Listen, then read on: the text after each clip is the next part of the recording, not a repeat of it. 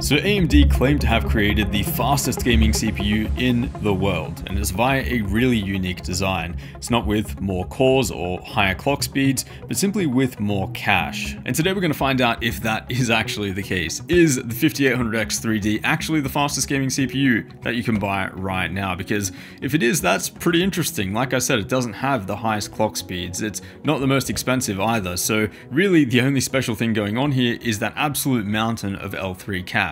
Also, this 3D V cache, AMD said that it's going to be more of a series than anything, something that they're going to continue offering with future generations. It doesn't look like it's going to be the norm, like in the baseline models, like the launch options, for example. This is more so looking like a bit of a special edition type of feature, something that they plan to implement, for example, between CPU generations. So on paper, it's not too different from the 5800X. It's got 8 cores, 16 threads at 105 watts, although at a slightly lower boost clock, but they've tripled the amount of L3 cache. They've done this by actually thinning the core complex die and stacking their V cache on top. So this isn't just a factory overclocked 5800X or something. In fact, it's clocked lower, but this is physically a different CPU. So with more cache available to the CPU, effectively more lower latency memory without having to resort to RAM, I'm personally really interested to see what effect this has on the most CPU-bound gaming scenarios. Games like Valorant, Apex, CSGO, games where a current mid to high-end GPU might only be at around 80% usage,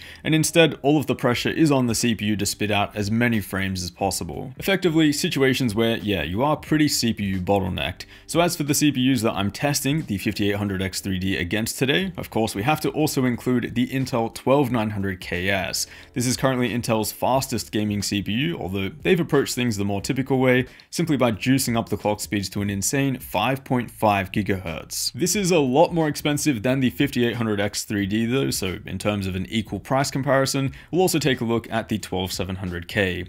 Then lastly, to isolate the exact benefit that the extra L3 cache has here, we'll also throw in the original Ryzen 5800X. Now, to illustrate the biggest difference that we possibly can between these CPUs, we need to use a pretty powerful GPU, and for that we're using the RX 6950 XT, which is effectively a factory overclocked 6900 XT, and it's also AMD's fastest GPU at the moment. Although we are pretty much CPU bottlenecked in all of these benchmarks, it does help having a GPU that can render as many frames as possible and also push that CPU bottleneck as hard as possible. I will also mention that I've used a DDR4 memory kit across both the AMD and the Intel test bench. Despite Intel's newer stuff supporting DDR5 and that potentially giving you a small benefit in some games, I'm just more interested here in completely isolating the testing between the CPUs rather than, potentially introducing more variables and having to second guess myself. Just keep that in mind though, DDR5 can give you a small benefit here and there, but it is also a lot more expensive. So let's dive into the benchmarks. And firstly, just a quick explainer of what we're looking at here. The colored bars indicate the average frame rate across the benchmark run, orange for AMD and blue for Intel. Then we have the white bars in the middle, which show the slowest 1% of frame rate, and then the gray bars towards the left for the lowest 0.1%. So average FPS is the most important here, that's the colored bars, but the 1% and 0.1% results are also very important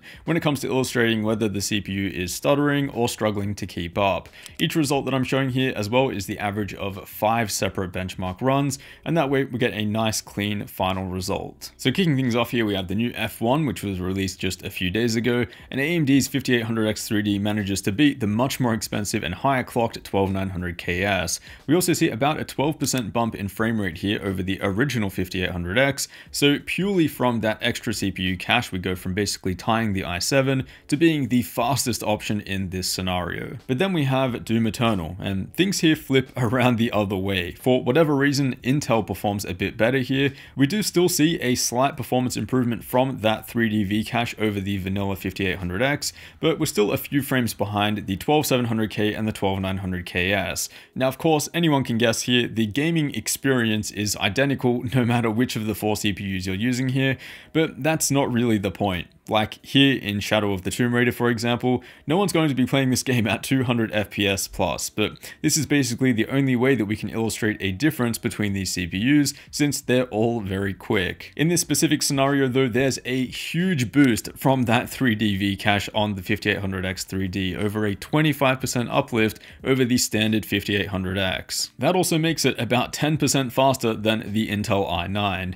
But now let's switch gears to the more competitive stuff. One game that I was really interested to test here, of course, was Apex Legends.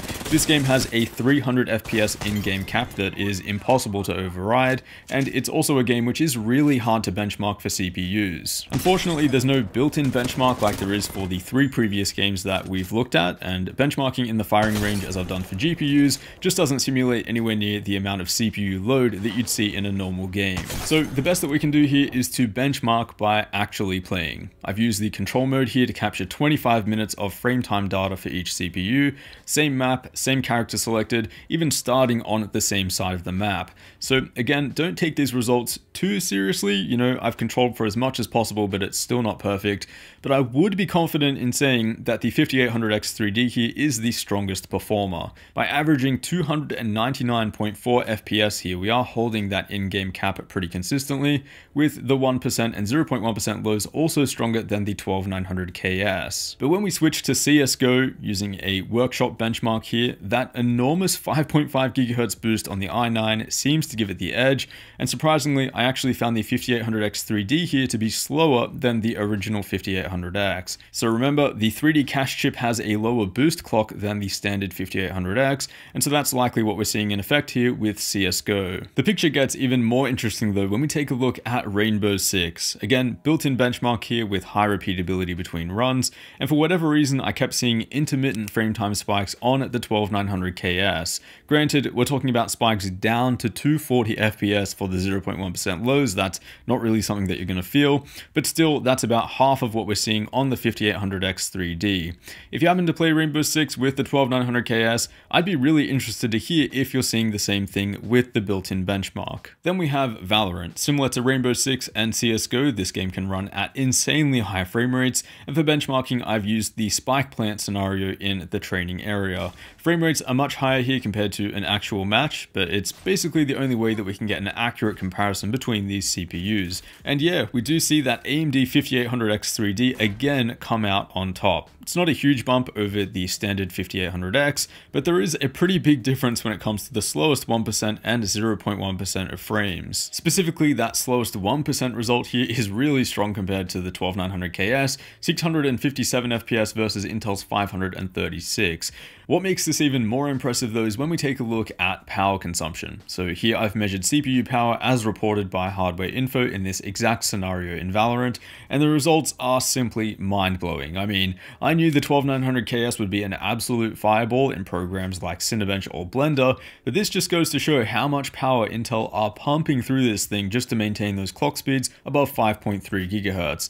What else was super interesting was that our top performer, which is the 5800X3D, comes out with the lowest power consumption of the 4. Again, this kind of makes sense seeing as the boost clocks are tuned lower than the original 5800X. In this game at least, there was a pretty big difference, about 4.4 GHz for the 5800X3D and 4.8-ish for the original 5800X, giving us about a 25 watt difference in power. Finally, let's take a look at input lag. Here I'm using the 360Hz ASUS ROG Swift with NVIDIA's Reflex module to measure the delay between firing a shot in Valorant and seeing that shot register on screen. I've never actually tested Intel versus AMD input lag before, so I was pretty interested to see if there was any big discovery here, but actually there's not much to speak of. All CPUs here were tested the exact same way and also after a fresh system restart, and they're all pretty much the same when it comes to the result. I did find the standard 5800X to be 1 millisecond slower on average compared to the 3D Vcache model. That's pretty interesting, but it is a pretty small difference. So AMD's little 3D Vcache experiment here turned out to be pretty good. Honestly,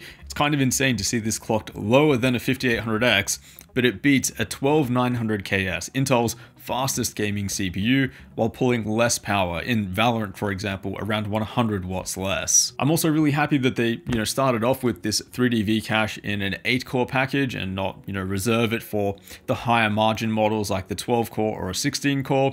A 5950X 3D would be pretty cool. I'd love to see that, but 8 cores just makes a lot more sense for a lot more people. Now, to be totally fair, there are some situations where that extra CPU cache might not have a whole lot to offer, and in the end, it is more about clock speeds.